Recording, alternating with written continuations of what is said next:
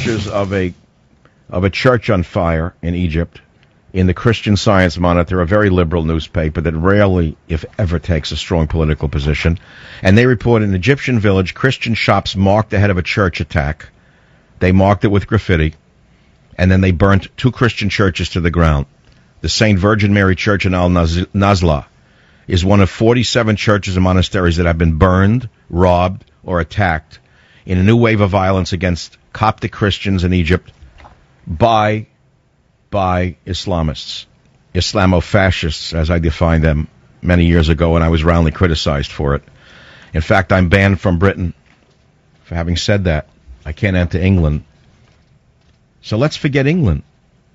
The Coptic Christian Church has been there for 1,300 years, and I want to remind you, those of you who don't know much about Egypt, and I'm no expert, but I know that it's a multicultural nation, a multi-religious nation of which Islam is only a part, a big part, but it's not Islamists that were the Muslims of Egypt.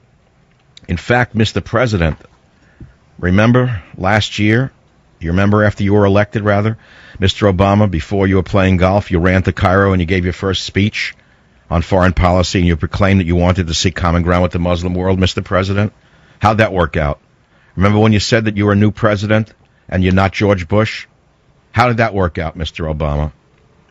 George Bush was more popular in the Arab world than you are right now, Mr. Obama. Why?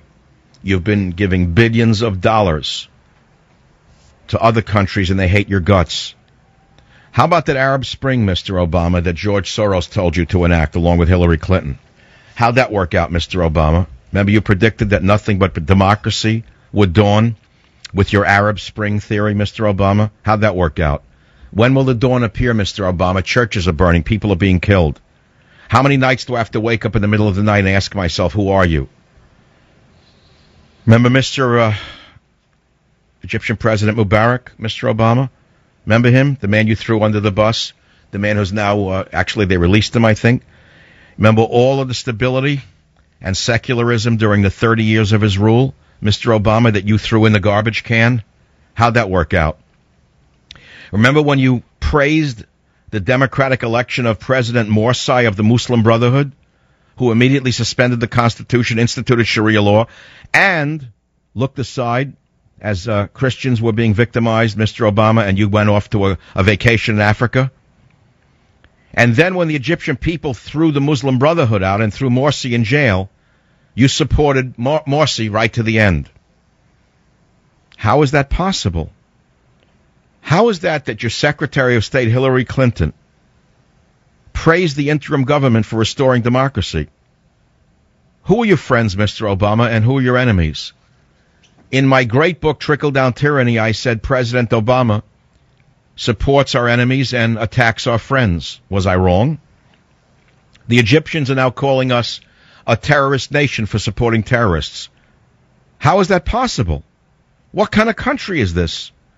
How can we resolve differences with Islamofascists who burn Christian churches, who turn over police vehicles, who use women and children as human shields, who use a mantra that says, with life, with blood, we sacrifice for Islam? Mr. Obama, who are you supporting? Fanatical Muslims?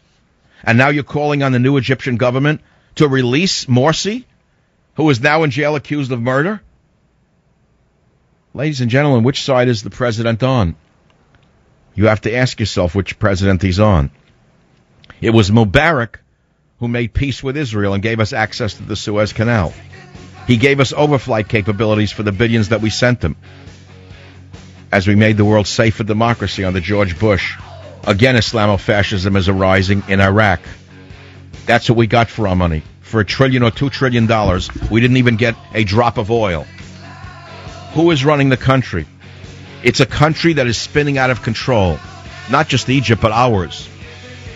Nero fiddled while Rome burns. Obama dribbles while Cairo burns. This is the Savage Nation. Join the Savage Nation. Call now, 855